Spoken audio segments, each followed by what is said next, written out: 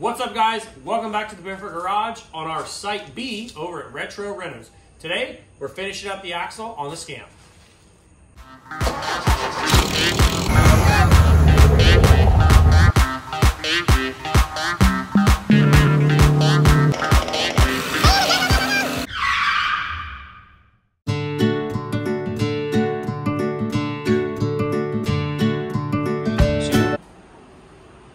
Old and broken, new hotness. So this is our replacement axle. I'm going to walk you through some of the differences in a modern axle that you can get from Scamp and a old school original axle and what some of the issues are. First thing being, this axle is totally seized. It is all the way in the up travel position. It has no down travel, it has no up travel.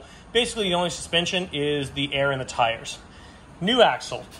This is at a downward angle. It's hard to see on the camera here, but it travels downward compared to the plane of the trailer. It has both up and down travel. Excellent. The next big upgrade here is out in the stubs. Braking pad bolt-on is much nicer here and is a little bit more straight. The diameter of the axle shaft, the casting of the wheel flange, the fact that it has lug nuts and lug bolts instead of these lug stud or lug bolt style. You can see the old one, the casting is just a lot thinner. The brake backing pad is not great, and the axle diameter is not excellent either. But the huge upgrade is the beef in the leading arm here. This is almost double the width of my finger, where this one is barely, if not even, the width of my finger. And the last thing about the new axles that's a huge improvement is Scamp actually gives you a weld-on plate now. So in the future for this customer, in a long time from now, when this axle needs to be refurbished again, it's a simple unbolt and replace kind of a process. So with the old axle, it was welded directly in place with no ability or provisions to be unbolted. You have to cut it, as you saw we did. This axle, we will weld this plate in place, unbolt the axle, bolt the new one on, ready to go all the time. Last time, part one, right here, we made sure that we got the old axle out. We made some measurements and some marks on the frame. We got the frame cleaned up. We have our new axle cleaned up underneath here on our floor jack. So what we're gonna do is we're gonna lift it up in place. We're gonna get it centered between those two marks.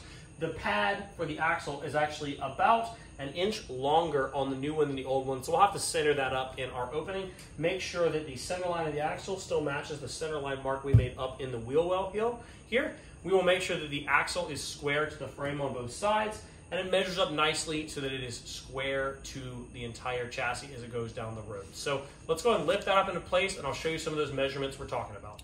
Here's what we've run into. This is the plate that's supposed to be welded on. There are two bolts for the axle. This bolt is too far forward to be able to slide the axle past our mark right here. And so unfortunately, I think that means we're gonna have to burn the plate to the axle and the plate to the camper on this older style. On the newer ones, it may be a possibility. Typically, we're working on a little bit older campers here.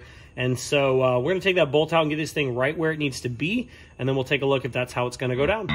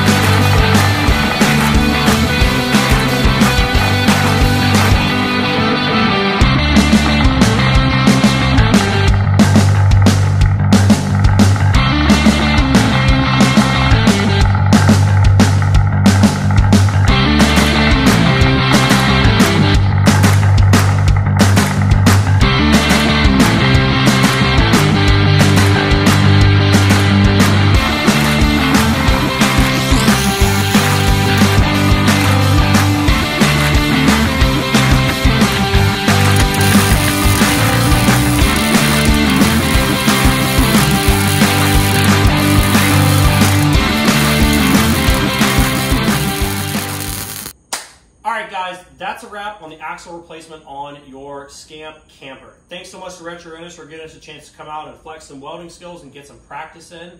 If you have questions about this project specifically, drop us a comment, let us know what you're working on. And if you have other camper questions, Retro Owners, how do we get in touch? Right, you can reach out to us on Instagram or on Facebook. We're always looking for Scamp or camper projects. If you have any questions about your project during a camper, be happy to reach out to us and we'll be happy to help you out. As always, don't forget to stay tuned to the Barefoot Garage between episodes on Instagram at Barefoot Garage Jacks. See you next time. We could have our own show.